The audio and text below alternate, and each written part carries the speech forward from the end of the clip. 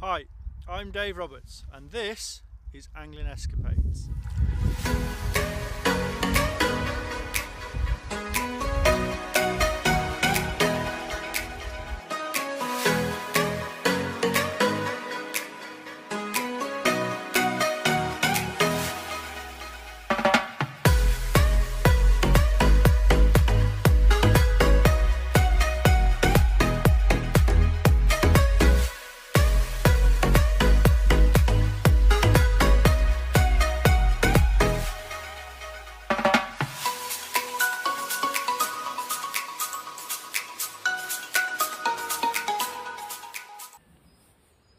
Hi and welcome to the second edition of the Angling Escapades video diary. We've had quite a week. Spirit in the camp is very high because we're up to 4 salmon for the year now. We've had a brilliant week, lots of varied fishing, lots of interesting experiences, which I'll tell you all about in a minute. But firstly I must thank everyone for their support for the first video diary we did. People seem to like the concept, the idea of bringing an information hub, a weekly information hub about the why. So thank you for your positive comments. Thanks for all those who've subscribed, and I really encourage you to sort of tell your friends and to spread it around, because the more content and the more engagement we get with you guys, the better it will be all round. So so thanks everyone, and we'll keep it going and keep it as interesting as we can. So the week that's just passed, we started the end of last week. I went out and did some commercial coaching for a guy I've known a long time, Guy Sloan, lovely chap. Guy had been out of match fishing for a while, and he's come back into it. He fished a couple of matches and just felt woefully off the pace. And fair play to him, was honest enough to admit it and say, I need to do something. I've not been good enough. So match fishing is full of blaggers and people who will just find every excuse. There's always an excuse why they didn't catch, and it was something else's fault, instead of actually looking at themselves and working out how they can improve. So hats off to people like Guy, and I wish more people were like it. I've always said, even as an angling coach, people could sit behind me, look at what I'm doing and suggest things that I could do, and it just sometimes takes an outward look and someone just take a a sort of a proper look at what you're doing, and you can work together and really come up with some improvements. And we fished, we went to Froggatt's fishery, my favourite commercial fishery, and we caught lots of fish, and we caught some shallow, which was something that Guy really wanted to learn and get better at. So yeah, we had a great day catching carp and F1s, and the sun shone, and it was yeah, it was lovely. And I know that the work we did, Guy's going to go on and win matches and do just fine. So hats off to him, and I say I wish more people would look at that and look at match angling from that point of view. So I had a great day with Guy. So that was on the Friday. On the Sunday I was out salmon fishing. The river had just come into perfect condition. It was just the right level. It looked fantastic, and I really fancied the chances. And I'd been fishing for about half an hour, and sure enough I connected with the fish, and I had a bit of an epic battle with this salmon, and unfortunately it didn't end well.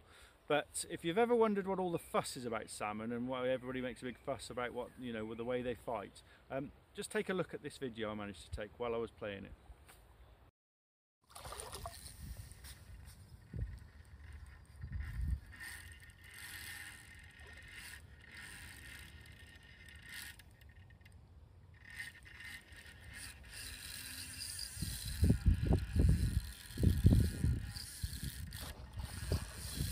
Big fish, John. Sorry, mate. It's a big fish.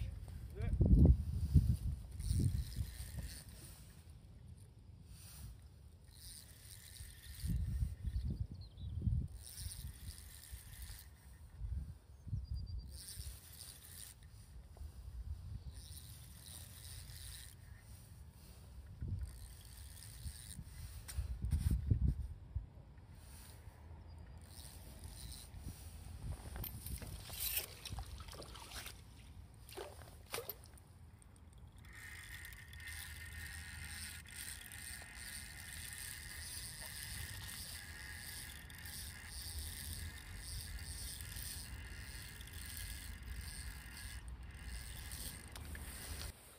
They really are incredible creatures, and when you hook one, the fight is like no other fish I've ever played. And as I say, unfortunately, that battle came to an end after about 10 minutes. I could see the fish was boring up and down, and I generally find the longer you have these fish on for, the more chance of losing them, and that was the case. And it was a big fish. The ones you lose are always the bigger ones, aren't they? But this one was I'm pretty sure it was the biggest salmon I'd have ever caught, well over 20 pounds, and I was absolutely heartbroken. And I sat on the bank for 5 minutes contemplating my life and just trying to get my head around it all, and then I started fishing again, because the river was still perfect and there was still a good chance that we'd find another fish. And I fished hard and through and just couldn't find another fish. So I sort of went home for a while, licked my wounds, watched a bit of telly, and then I decided later on in the evening to come back down and have another go. And I worked through the pool I'd been fishing, same place where I'd caught the other fish, nothing. And I just got to the end. I was just about to go home and watch the end of the golf, and I hooked another fish, and again another titanic battle. And it was quite a hairy moment, because I was praying that I wasn't going to go home having lost 2 fish in the day. And anyway, luckily enough, this time I got this one in, and this was the result.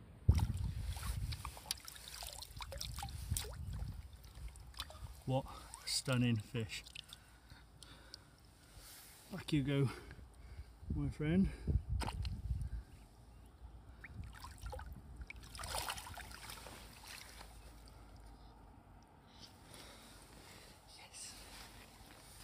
So there you go, a truly magnificent river-wise spring salmon, around about 20 pounds. I didn't weigh it or measure it, I just unhooked it in the water, and as you can see from the film, it just swam off strongly. And I went home very happy. If I'd have gone home just having lost that one fish, I think I'd have had a terrible week. I'd have been kicking myself all week. So that was a great day. Really enjoyed that, and I've got the week off to a brilliant start.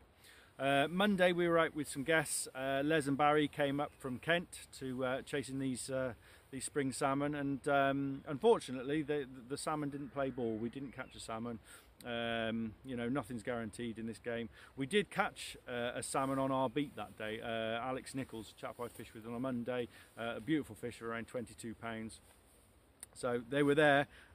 We were just unlucky we didn't meet one on that day, but we saw a couple of fish, and we caught a pike, which sort of lifted spirits for a while, just something a bit different. But unfortunately no salmon, so that was a bit of disappointment. But I'm sure the guys will be back another time chasing these wonderful fish. So that was that, and then on Wednesday we travelled to Scotland. Me and my friend, my travelling partner Matt Greening, we travelled up to Scotland to fish a new beat for me, or a new river for me, the River Tay. The River Tay, now I thought this was a big powerful river until I went to the River Tay, and that place is just on another level. The volume of water coming through there, and just the topography of the river, and the way that it comes off shallow stretches, a bit like this behind me, shallow water, and then all of a sudden it'll just drop off, and it'll drop into sort of 26 feet, I think the deepest pool there was. Incredible depth, actually quite scary. But because of that, the fishing is quite varied. Now we fished the Kirkcock beat, and this is a beat, quite a famous beat, and this is the gilly on this beat is a great guy, Gary Harkin. What a lovely guy, and just so welcoming, the hospitality, and also getting us fishing.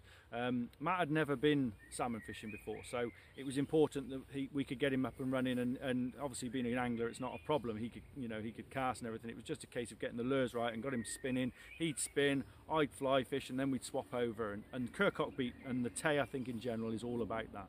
You've got to be able to do both to get the best out of the water, because some of the pools are just too big for fly fishing. So we fished, and unfortunately the salmon eluded us again in Scotland. But it didn't really matter. I just found the place absolutely brilliant, and I just fell in love with it there. It was we saw a couple of salmon, but we didn't see the running fish that you really need to see at this time of year if you're going to catch them. So as I say, the lack of fish, was sort of more than made up for by the wonderful scenery and the wildlife. There was this massive bank of sand martins nesting, literally thousands of birds. That's something I've never seen before. One of the guys who we were fishing with had seen an osprey the day before, and that's quite a regular thing, quite a common thing. But the thing that got me was beavers. I'd heard that there was beavers in Scotland, but never sort of experienced them. And sure enough, at the bottom of one of the pools that we fished, there was a big bank, and there's a big hole in the bank where the beavers' lodge is, and you can see all the trees that they've felled. And and just walking around and finding little bits of wood with little teeth marks in them from the beavers and the work they've done. Incredible, really. And I know they're not probably the most popular things, because they do, I think they cause a lot of erosion to the banks with their lodges and what have you and that. So I think in the salmon fishing fraternity they're not looked on very fondly, but I have to say I was quite enamoured with them, and it was a new experience for me. So all in all, Kirkcock Beat, the River Tay, I can't wait to get back. It'll be fantastic.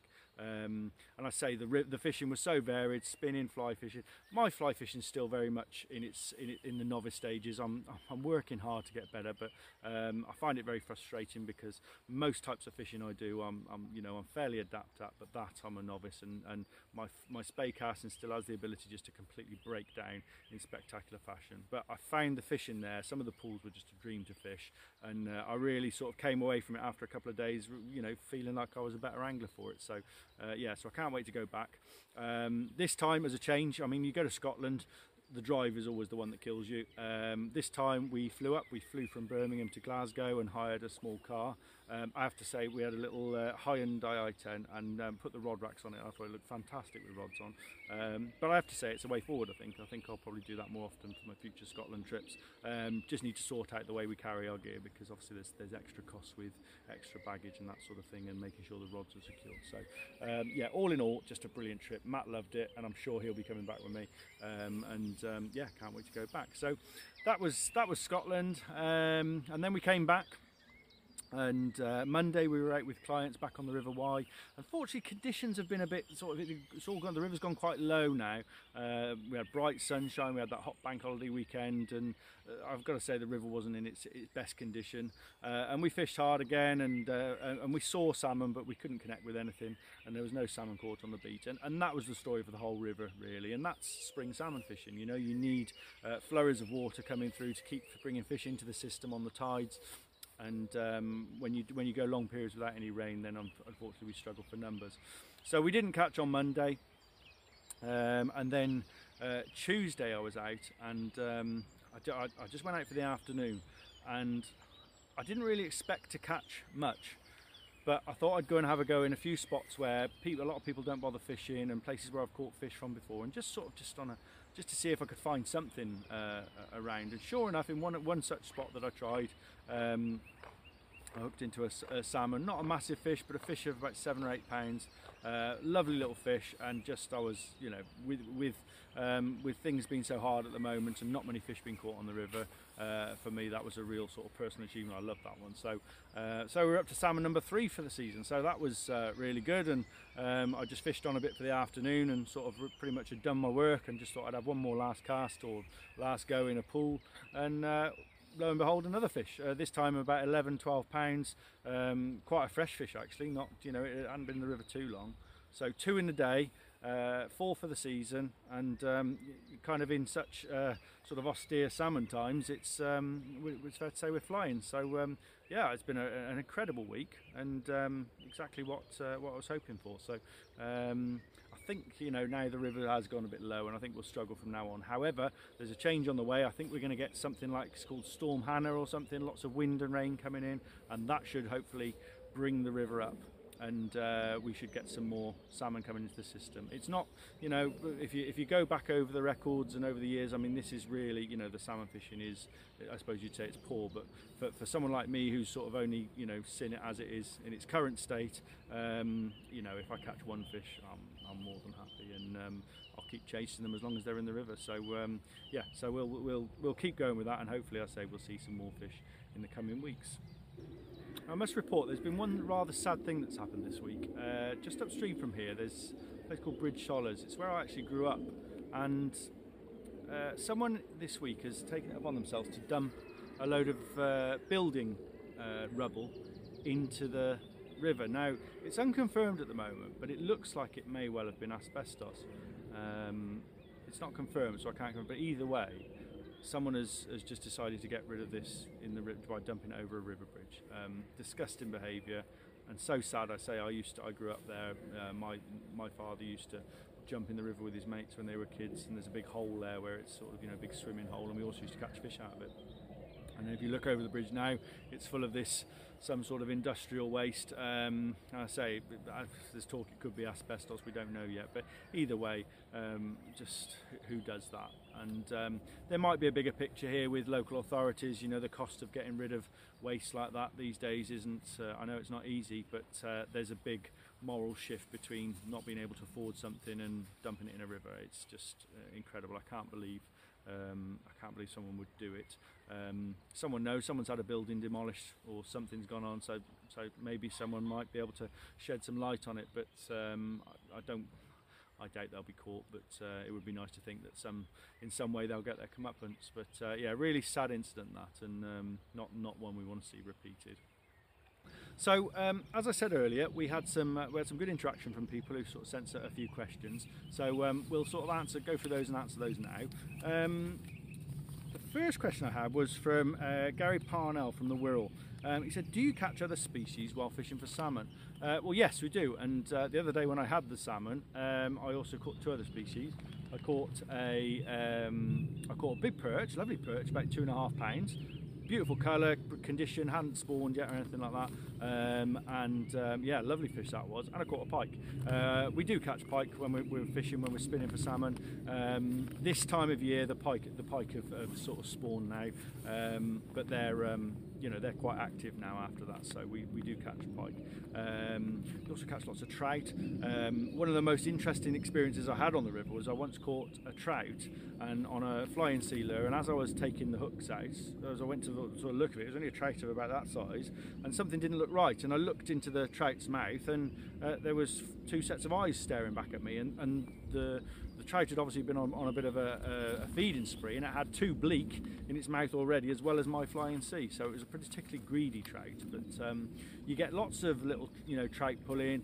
In next couple of weeks we're going to see some shad in the river. The shad run up the river, bit of an enigma. We don't know why they do it. I suppose it's to spawn, but I don't know. I don't really understand the whole cycle of it, but we catch shad. You're not supposed to fish for them, but ultimately they take spinners, so you can't help it. So they give a little bit of action as well. And there's also certain times a year, I usually find just before the chubs start to spawn, you'll start catching those on spinners as well. They get quite aggressive, so that's it. And my friend Tom Lane, he even caught a barbel on a spinner on the weekend. So it just goes to show you're pulling, when you're salmon fishing, you're pulling your lures through different shoals of fish, and the predatory instinct takes over. So yes, we do catch plenty of fish, and for me it kind of makes the salmon fishing, because you can't rely on the salmon to be there. There's not lots everywhere. So while you're fishing, if you're getting a few little taps and knocks and catching an odd fish here and there, even though it's out of season, you're not fishing for it, you're not doing anything any harm. I think it makes the fishing, for me, makes it even more interesting. So yeah, we catch plenty while we're salmon fishing. Pete Jeffries from Newcastle says, do you catch sea trout in the River Wye? Yes, we do. I've caught a couple over the years, but they're not prolific in the Wye. If you catch one, it's more by chance. You couldn't come here and really target sea trouts. Maybe a couple of stretches at certain times of year, but it's not like where guys go up to Scotland and they fish at night and all kinds of things, and you can actually target the sea trout. The Wye's a bit different, And I say when you do come across, they're beautiful fish, lovely fish, but we don't. I wouldn't say it's worth coming here to target the fish. Paul Morris from Nottingham says, are there any day ticket stretches available on the River Wye for salmon? If you'd have asked that question 20 years ago, it would have been a hard one to answer, but yes is the answer, because what happened was a lot of these stretches were private. With salmon, for the salmon, the good stretches were really private, and you couldn't get near them. But once we had a decline in the salmon stocks, that sort of ended it. And then with the advent of barbel, the explosion of barbel in the river, then these stretches started opening up for day tickets for barbel fishing, and as a result now you can fish them on a day ticket for salmon as well. And there's some real famous stretches on this river, famous salmon stretches, where you can just buy a day ticket and fish these stretches. So yeah, there's plenty of water to go at. My advice would be to look at, there's a couple of options. The Fishing Passport, which is part of the Wye Foundation, They do lots of, they've got a booking office, and you can book lots of stretches on there, and it's really good. They give you the maps, and on the maps it usually tells you the pools, and if a pool has got a name, it's for a reason. It's usually because it was a good salmon pool. So have a look through there, and there's lots of real interesting water to go and fish there. And I love going. I quite often book a day on a stretch that I've never fished before, just to see it really, because I say there's a lot of them are underfished. And especially this time of year, there's no coarse fishing on the river, so you can have these stretches to yourself and just have a lovely day in the Wye Valley. Also, if you're looking for regular fishing, Hereford and District Angling Association, it's a great ticket. I think for salmon fishing it's about £81 for the year, and you catch, you can catch plenty of salmon there. It's not the most prolific, but there's fish right through, places to fish for salmon right through, and it's a lot of water to cover. And like I say, with regards to all the other fish you catch and that, there's some lovely places to fish, and you usually get a few bites.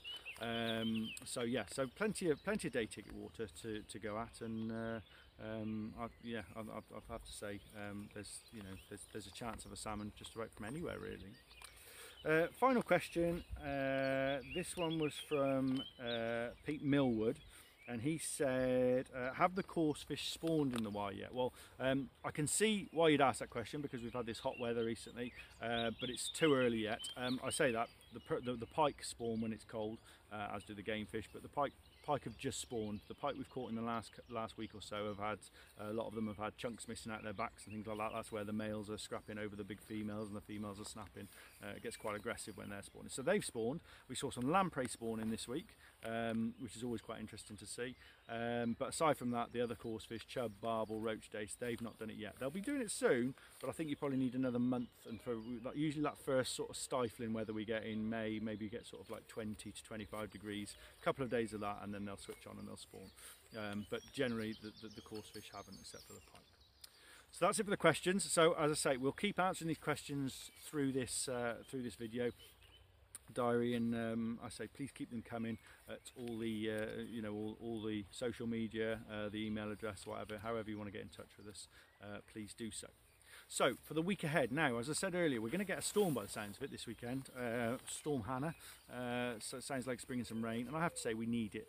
The river's in lovely condition, and there is everywhere you look in the margins and in the edges, there's fry, and you're seeing fish topping, and they're seeing hatches of different flies and fish coming up for them, chub and trout and whatever. So the river's pretty healthy at the moment, and I don't know whether you can see behind me, but the weed is starting to come up. Because we've had some sun on the water now, the weed starts to come up, so that's a good thing. Shows the river's healthy, and also it's going to create habitat and shelter for all the new fry when they do spawn. So so everything's looking healthy at the moment, but I think we're going to get a rise in levels, so that will be good for the salmon fishing. Probably bring a bit more oxygen to the water as well. As long as it's not too big, it shouldn't affect the fish that are ready to spawn. So tight lines for the week ahead, and once again I'm going to go and try and catch another salmon. So we'll see you next week.